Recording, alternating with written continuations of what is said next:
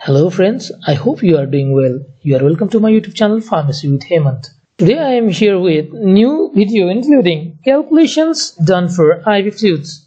IV fluids are given to patients in several conditions such as hypovolemia, dehydration, certain infections. There might be condition to transfuse of blood during severe injury and surgery, etc. So the flow rate of IV fluid should be controlled. On your left hand side you can see regulator of IV set which controls the flow rate of IV fluid in patient, and on right hand side you can see fluid chamber which is helpful to see the fluid flow rate. So in this video we'll learn how to calculate the flow rate of IV fluid. So let's begin. This is the IV nozzle which gets into the IV fluid bottle. This is the air vent which supplies air in IV bottle so that flows is continue, and this is the fluid chamber where we can inspect the drop of fluid. So let's begin in our topic, and our topic is calculation for IV fluids. We'll use this formula, that is volume to be used divided by hours to be given over which unit will be milliliters per hour. And the main thing that we have to remember is clear fluid have 20 drops in 1 ml and thick fluids have 15 drops in 1 ml. And you'll get confused in this clear fluid and thick fluid. Clear fluid means normal saline, ringer lactate, dextrose.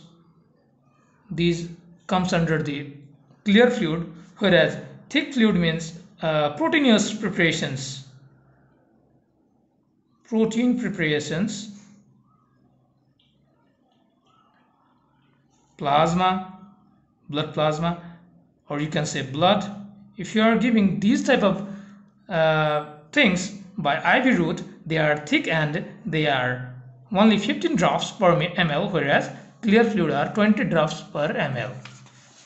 Now we have two questions which we will practice here, and you can see here that first question is here. Doctor prescribed 500 ml of normal saline infusion fluid over 2 hours. How many milliliters per hour and how many drops per minute should be given? There are two questions actually in this. One is we have to find milliliters per hour, and next one is drops per minute. So as we saw that previous formula, which we have to use here is volume to be infused by hours to be given over. Okay, now see, this is our volume, that is 500 ml we have to give over 2 hours. So if we will divide this, we'll get 250. You can use calculator if you want. 500 divided by 2, if you'll do, then you'll get 250 milliliters per hour. This is the answer of first question. This is the first question. Okay, now we have to calculate another thing, that is drops per minute. So 250 divided by, we know that 1 hour equals to 60 minutes. So we have to divide by 60 here. If we divide 250 by 60, we'll get 250 divided by 60, we'll get 4.166. As you can see, 4.166 milliliter per minute. But we have to get drops per minute. So as we know that 1 milliliter equals to 20 drops, as told you here, that is, it is the normal saline infusion, so it is the clear fluid. So clear fluid consists of 20 drops in 1 ml.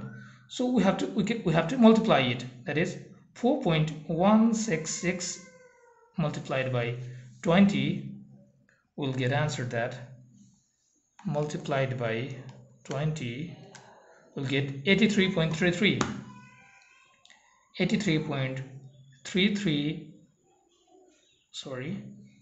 drops per minute.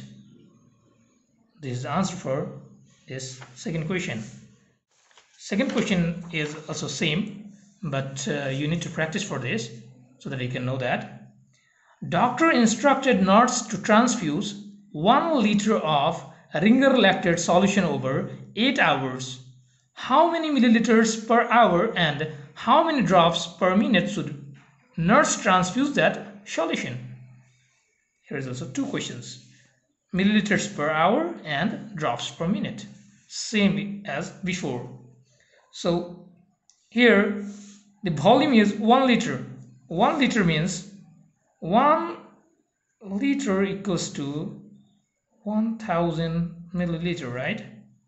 So 1000 milliliter divided by 8 hours, so that you'll get, you can use your calculator, 1000 divided by 8, you'll get 125. Your answer for first question is 125 milliliters per hour. This is for the first question. And now you have to get drops per minute, right? For getting drops per minute, you have to do 125 milliliter, then you have to divide it by 60 minutes. That 1 hour equal to 60 minutes.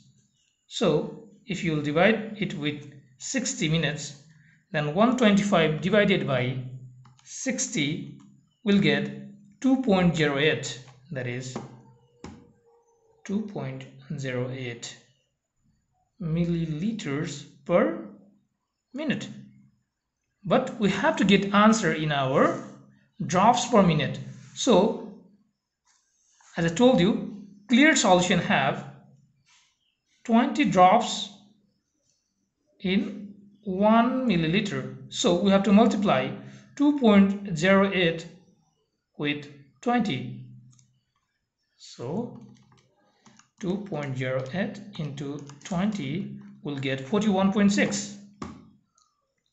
41.6 drops per minute. So for 1 liter of Ringer lactate solution, which should be given for 8 hours, we have to give 41, or you can round off to 42. 42 drops or 41 drops in 1 minute, so that it can finish in 8. Watching friend, if you think this video was useful for you, please don't forget to like and share this video with your friend. And if you are new for my YouTube channel, please don't forget to subscribe my channel so that you can get notification on time. Stay safe, stay healthy, keep watching, be updated. Thank you.